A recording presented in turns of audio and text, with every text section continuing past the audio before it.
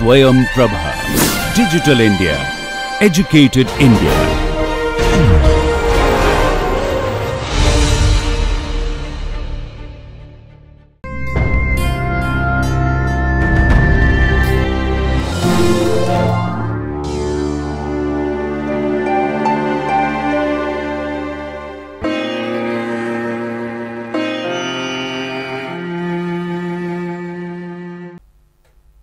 This class focuses on the active site of enzymes. We will look at what is an enzyme, what is an active site. We will try to understand why enzymes should be studied as a protein molecule, what happens at the active site, and we will look at two models, the lock and key model and the induced fit model of enzyme activity, and we will see how the properties of an enzyme are associated so crucially with the active site. You must know by now that enzymes are catalysts for the biochemical reactions which take place in all the metabolic pathways of the cell. In short, enzymes help to convert substrates into products. So, where does the active site of an enzyme lie? The active site is that region of the enzyme to which the substrate binds and where the catalysis of that reaction occurs. That means, the active site is that important place in the enzyme where a substrate or several substrates get converted into a single product or multiple products. It is very important to remember that enzymes are protein in nature. Of course, there are few exceptions. Since they are protein in nature, they obey all the laws of protein structure, protein function and protein chemistry. For example, the primary structure of a protein is the sequence of amino acids which determines the final structure of a protein. Similarly, the primary structure of an enzyme molecule is crucial for the proper functioning of an enzyme. Imagine if there was a mutation. A mutation in any point of the primary structure of the enzyme could lead to an enzyme which does not function or functions only partially. So, the primary structure of an enzyme is very important. Then we know that proteins can fold into secondary, tertiary and even quaternary structures. This is important to us because the folding of the protein structure gives the final shape to the enzyme molecule. Every enzyme therefore has a definite shape, and every active site on the enzyme also has a very definite and specific shape. This becomes important because whenever we say enzymes are specific in nature, they are specific because the active site of that molecule has a shape which allows only one kind of substrate to interact with it. It is also important to realize that there are several charges in the active site. These charges, which you can see, may be positive or negative. Where do these charges come from? These charges come from the R groups of the various amino acids which make up its primary structure. So, you see, now we have an active site on an enzyme which has a definite shape and it has definite charges. And why does this happen? This happens because the protein has folded in a very specific tertiary conformation. Now, this specificity of the enzyme, as we understood, depends upon the shape of the active sites. Now, think about something. If enzymes were so specific, why is it that two enzymes of the glycolytic pathway, glucokinase and hexokinase, why do they differ in specificity? The answer to that will come a bit later. Since amino acids make up most of the portion of the active site, any change that happens in the pH of the milieu or the pH of the surroundings of an enzyme is going to affect the charges on the active site. When the charges are affected, the functioning of that enzyme also gets affected. Therefore, we see that certain enzymes have certain optimum pH. Pepsin, for example, has an optimum pH at 2. That means it can only function when it is in an acidic pH. It can only function because the charges of the R groups at the active site are functionally stable at that pH. Therefore, we see how the active site is affected by pH. We have heard that when proteins are heated, they become denatured. So also we know very well that enzymes can get inactivated when temperatures increase. Again, this is connected to the active site. When temperature increases, what happens to the protein? It loses all the non-covalent bonds, the hydrogen bonds, the inter-salt bridges, all that which gives stability to the tertiary structure. In doing so, that protein gets denatured. Similarly, when enzymes get denatured, they lose the configuration of the active site. When the active site loses its shape, it cannot bind to a substrate, and therefore, we say that enzymes become inactive on denaturation by heat. We also know very well that as you increase the substrate concentration, the enzyme activity increases. However, a point is reached beyond which increasing the substrate concentration is futile. Why does that happen? That happens because the active site can bind only to one molecule of substrate at a time. When all the active sites of all the enzyme molecules are bound to substrate, then the reaction cannot proceed any faster. Once again, it is the active site which determines the property of the enzyme, that is, enzymes get saturated by substrate concentration. Now, let us see what actually happens inside the active site. So, we are very clear that the substrate binds at the active site, that the specificity of the enzyme is determined by the molecular shape and structure of the substrate. So, let us imagine the enzyme as a very large tray in which various ingredients can pile up. For example, look at the diagram below. You have a very large enzyme molecule and you have two different substrates which are coming down and meeting in the enzyme platform. Suppose there had been no enzyme, what would have happened? These two substrates would have been floating around somewhere in the cytoplasm. Now, what has brought them together? It is a common platform, it is a common active site, and that can only happen on the enzyme molecule. So, it is important to remember that the active site brings together two or more substrates. It also brings together cofactors, coenzymes, and all of this come in close proximity with each other.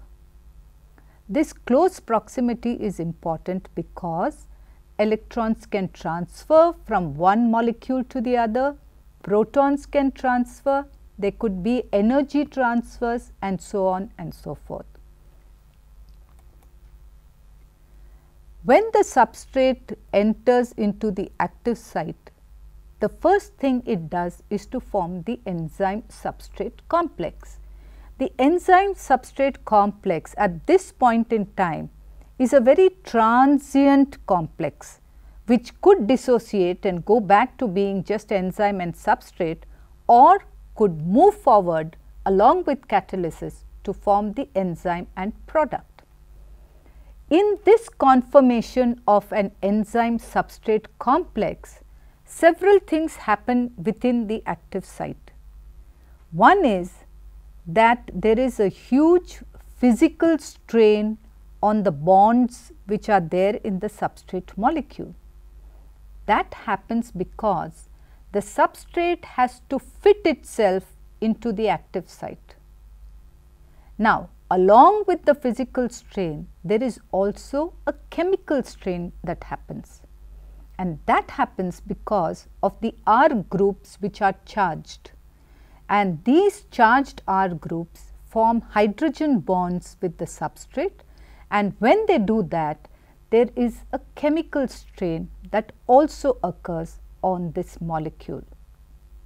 So, now we know that when a substrate enters into the active site and what we call as binding of the substrate happens to form an enzyme substrate complex, we see that a strain has been created, a physical strain as well as a chemical strain.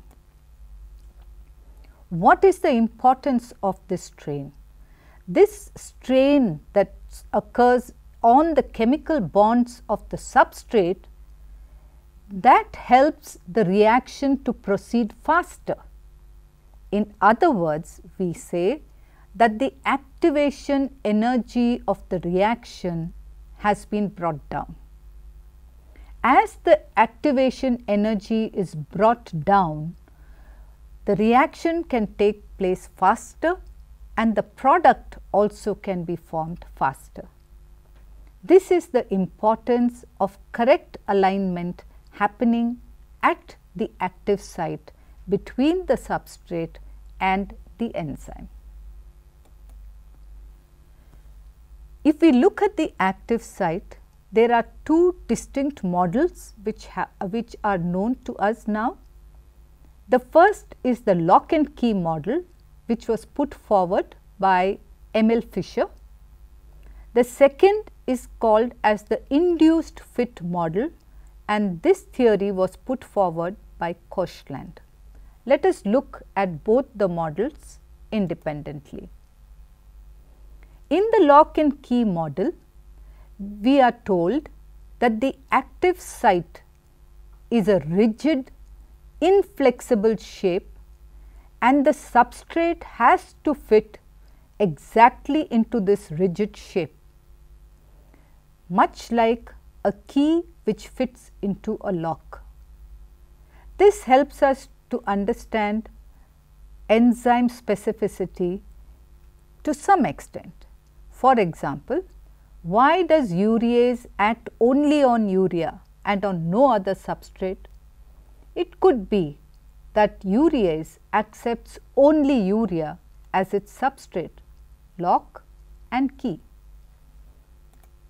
The second model is a little difficult to understand. Here it says that the induced fit model, the active site is not a rigid structure, it is roughly complementary to the shape of the substrate. However, when the substrate binds to the enzyme, the active site changes itself a little bit to accommodate that substrate. Let us look at this in a little more detail. Here you have an enzyme molecule where two substrates, a green and a red substrate, have bound to it. Do you see those arrows? Those arrows indicate how the enzyme molecule can shift itself marginally so as to make space for the two substrates and allow them to fit snugly into the active site. This explains why enzymes like hexokinase have multiple substrates. Let's take this a little further. Do you remember this? I told you that enzymes were proteins in nature. And then when we say that enzymes can move, what we mean is that the domain structure of a protein architecture helps the enzymes to move a little bit, and in moving they are able to create new shapes. That shape describes the induced fit hypothesis of active site structure. That also helps us to understand why certain substrates can bind to certain different enzymes. Another important fact about enzyme active site is we've heard of competitive inhibitors. What are competitive inhibitors?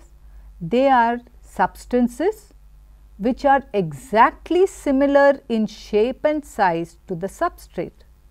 They bind to the active site, however, they do not produce a product. Instead, they stop the enzymatic reaction from going further.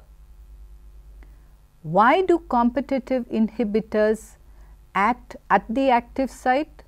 Because they fool the enzyme into thinking that the structure actually is that of a substrate.